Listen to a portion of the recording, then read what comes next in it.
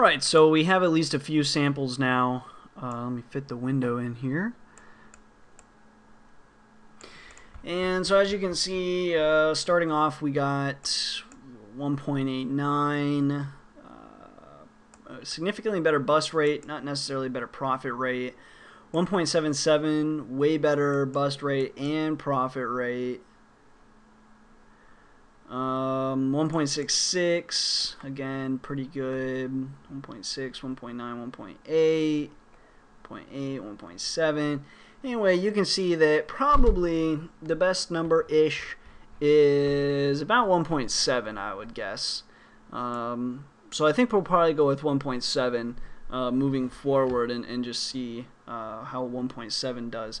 But anyway, this is kind of a way where we can continue. We could have continued basically doing this over and over and over and over again. We can see at least though that somewhere between 1.5 and 2 is the best number. So with that, I'm going to conclude this video. Hopefully that was helpful for some of you guys. This is really the first time we've used the Monte Carlo simulator to find us a number. Everything else before now has been using the Monte Carlo simulator to tell us what our odds are, nothing more. So now we've actually used it to find a variable.